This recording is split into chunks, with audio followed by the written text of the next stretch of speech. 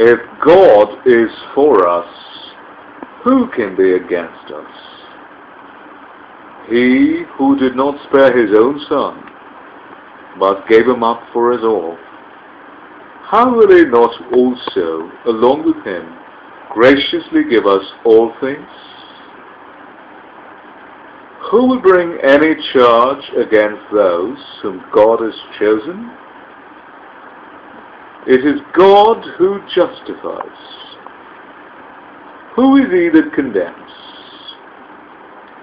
Christ Jesus, who died, more than that, who was raised to life, is at the right hand of God and is also interceding for us.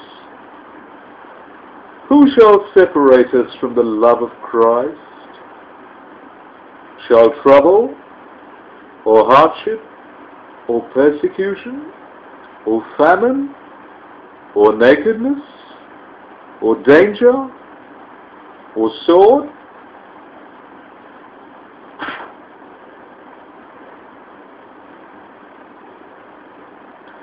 As it is written, for your sake we face death all day long.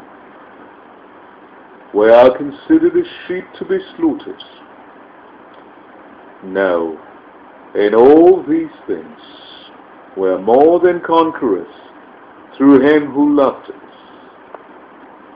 For I am convinced that neither death nor life, neither angels nor demons, neither the present nor the future, nor any powers, neither height nor depth, nor anything else in all creation will be able to separate us from the love of God that is in Christ Jesus our Lord.